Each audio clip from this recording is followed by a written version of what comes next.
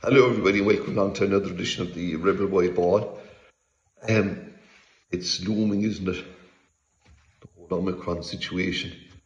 And I just hope and pray for so many people, being a bit selfish, that sport isn't curtailed. I don't think we could handle it, a lot of us. But anyway, the remaining Cork County final takes place on Friday night, you'll be glad to know. That means 16 of them have been completed. And compared to this time last year, when the shutters came down, finals called off, and in some stages some competitions hadn't even started, and they all had to be completed before the 2021 version happened. So, and it was unsatisfactory, no doubt, but thankfully that is, things are so much better from that point of view. So the remaining county final is Dripsy from Mid-Cork taking on Randlow from Ballynacarrig in the County Junior B football divisional final. And I think Dripsy will be the favourites here, but for Randlow has been an incredible year. They appeared in 3 county finals. They won the Junior B football championship, which was just for the Junior B clubs. They were beaten last weekend by Belgooly in the Junior B hurling divisional final. And well done to Belgooly. It means that they have 2 county championships, and certainly we will be watching the progress as to how they will get on in the higher echelons. They share a parish with Ballymartle. I'm not too sure of the sharing arrangements, but they have fabulous facilities on the Belgooly side of things. There's the one national school there. It's based in Belgooly actually. There's the one underage club for both. But whatever, it was only formed in 1972, the Belgooly club. And, it's still operating at Junior B level. That in itself, nothing wrong with that maybe, but I do think now with the population base over there, that the time has come for them to move on and make an impression. They have the returning Dwyers from brothers who are from Belgooly, played for Ballymartle, won All Irelands with them. But they also have a nice mix of youth in their side. So I think it's pretty exciting times for them. But anyway, that's the Junior B out of the way, or the last county final out of the way. And I think it was over 10 days ago now when the Cork County Board issued a roadmap for 2021. It covers everything from when the Cork teams will be playing, when club teams will be playing in their county leagues, when the championships will begin, and it goes right up. And there isn't even a 2023 entry in it. Fingers crossed we'll be there for that. And as I say, this is for every club. The only problem, it now places huge pressure on the divisions who look after the affairs of Junior A clubs. I would strongly argue at this stage that Junior B and Junior C clubs are better catered for because they play in all county competitions operated by the county board. I'm not saying they don't benefit from being involved in the divisions, but one division that has, 22 junior, 22 or 23 Junior A teams, not on, that day is gone. Competitions anymore can't have any more than 16, I think max, maybe 12 is what they've got here in Cork for a lot of them, and it's been very successful. But I just think that there are no huge challenges for the divisions for their officers, and I know they're operating on a totally voluntary basis. I know that the county board have paid personnel driving the operation as well as voluntary contribution. But I think Junior A clubs, they have to be catered for in the same. The standards have been set, and they deserve that. I think I used the word discrimination at some stage last year. I nearly got my head blown off it, but the point I was trying to make is that I think Junior A teams have to have structures in place. If you ask any player now that's playing for any of the teams, any club team that's in the Cork competition, if all goes well, they can tell you when they'll be playing leagues, and they can tell you when they'll be playing championships.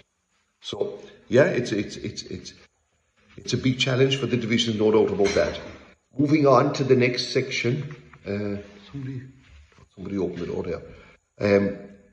Before we talk about this weekend in Munster Club Championship, or more than last weekend, and we 3 Cork teams playing, and the big disappointment was the performance by Middleton. No point in saying otherwise. It continues a stretch going back a long time where the Munster Senior Club Championship champions are not quoted at Munster level. I think in time that's going to change, but it was disappointing. Kilmallock were well over them. Two Cork teams did win at the weekend, and that was Corsi Rovers and Ballygibling. Corsi Rovers now will play the Munster Intermediate final. Details have been sorted out for that one. They're going to be playing on Sunday the 9th of January in Port Nagail against Kilmoyley, the Kerry champions.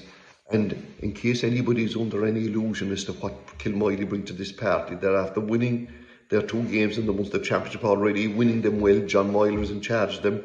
And Corsi Rovers won't need to be reminded of the last time that they were left out in Munster Club Championship in 2011. They were beaten by Ballyduff and Kerry. And John Moyler was training horses then. So that's going to be a big one. The Ballygiblin's victory, they got over the line, and they're going to be playing near neighbours from Tipperary at Crowcosskeenarinka. I think these two clubs know each other very well. The majority of them, the players would have gone to the one secondary school, I'm informed, in Mitchelstown CBS, where the legend that is Willie Duggan is attached to the teaching staff. Willie, so we will know from, he's from Kildare, and what work he's done in promoting games. He's an unusual, pleasant gas man. And I think Willie should be asked to present the cup to the winning captain, that final, which was going to be played Sunday the 9th of January in Mallow. Moving to this weekend, the 3 Cork teams in Munster Championship. I'd expect St. Finbarr's to be too good for Aero Guinness. That game is on in Park Arena on Sunday. Hopefully we'll be there. At 1:30. No doubt we're expecting the Bears to win that one. No, that doesn't mean... But that was a kind of a flippant comment. Clare teams always bring so much to this, particularly the West Clare. I don't know anything about this Clare team. I better start doing a bit of research. But it would be major disappointment, let's put it like this. Let's put it like that, if St. Finbarr's didn't win. The intermediate football, and my God, what a day this is going to be for Newmarket after their incredible win in the Cork County Championship. How many times were they nearly shown the door? And they still won it. It was a massive win for them. Last time they did it was, I think it was 10 years ago. They take on Corofin in Mallow on Sunday at 1:30. Look, because they're a Cork team, we've a tendency to think that they are going to win. But, I think this could be a bit of a challenge for them. But they face challenges, Newcastle and Newmarket. I think this is a great opportunity for them to get to a final. I expect Nagail from Kerry not alone to get to the final, but probably to contest the All-Ireland. They're a really good team.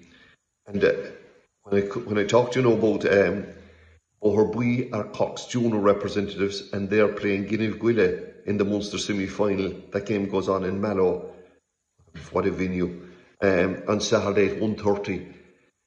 Their neighbours, Guineaguilla are in East Kerry, and O'Herbui are in the barony of Duhallow. But the way the grading system is in Kerry, Guineaguilla are actually they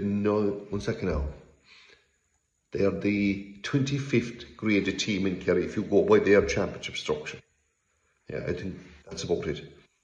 Whereas in Cork, O'Herbui will be the 53rd graded team, not because they're O'Herbui, but because they're the Cork Junior champions.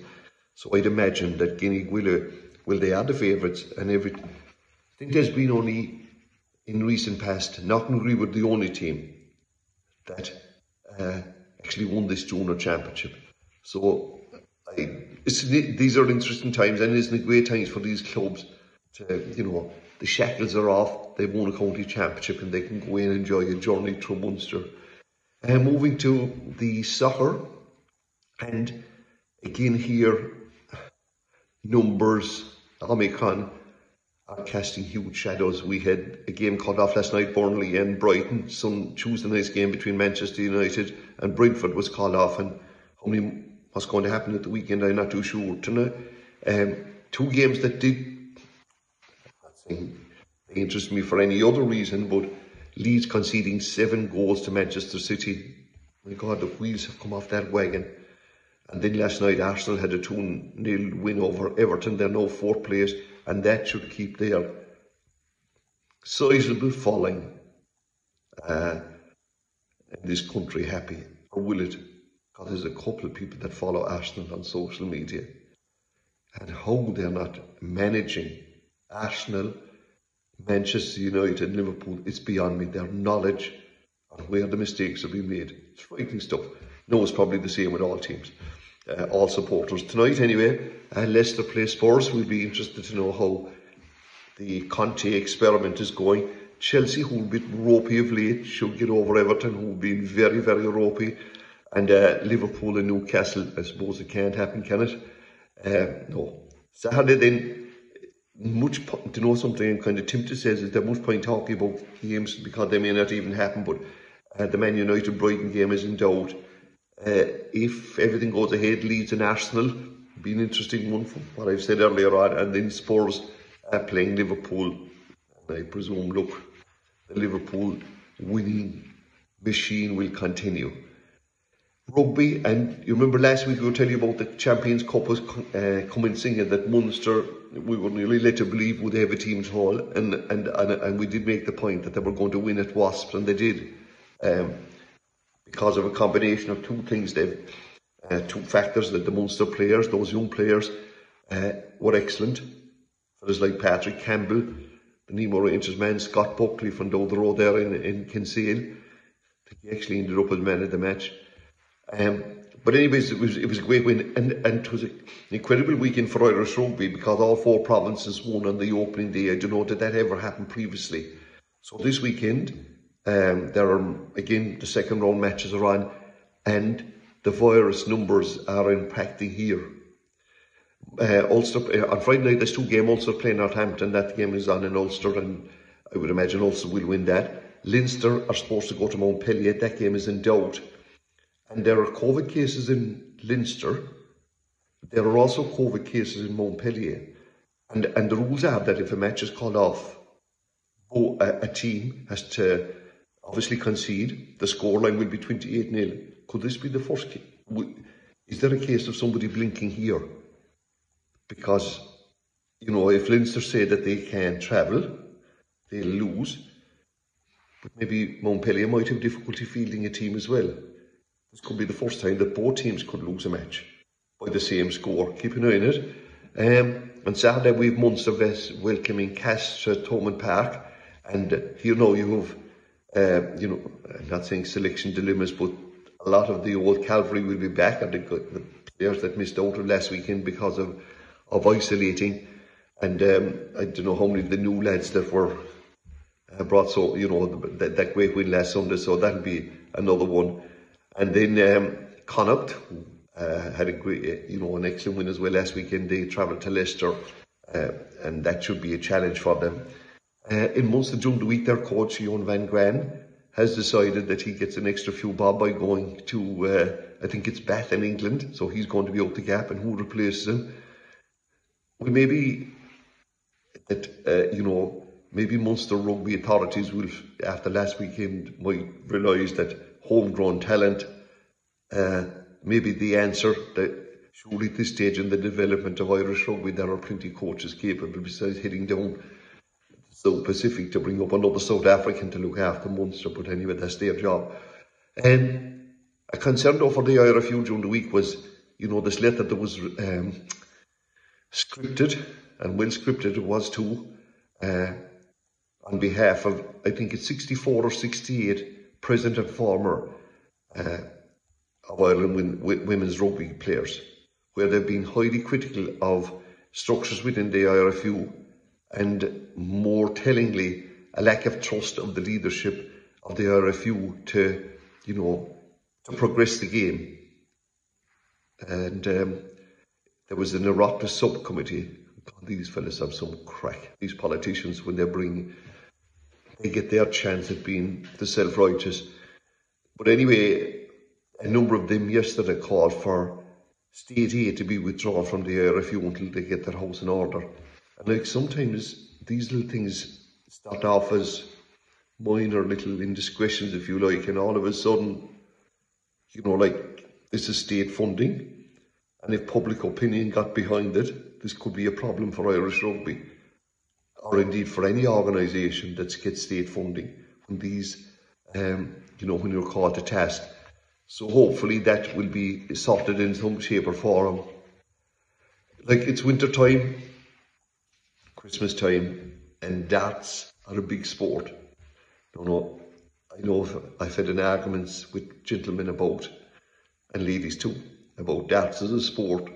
But the interest in darts is growing, and you have the World Darts Championship. The PDC version began last night, and it continues right up, I think, till the 3rd of February. It starts off, obviously, like, there'll be, the build-up will be slow to this. This guy have a dedicated channel, and there'll be a lot of Irish people following this. The Sid Waddle Trophy is like the atmosphere at these darts matches. And it's kind of compelling viewing. And like, they're obviously, have you ever tried to throw the dart at the dartboard? I mean, most of us wouldn't find the dartboard. Like, you might think it's simple to look at it, try it sometime. Gerwin Price is the reigning champion. He's a former rugby player, actually. So it's going to be interesting to know how he'll get on. But I'm just mentioning it that a lot of you will notice that our knowledge of darts hopefully will increase over the next few weeks. So that's it. The best of luck to those Cork teams that are taking part at the weekend. Maybe we'd have all three winning. So until the next time, you mind yourself, take care.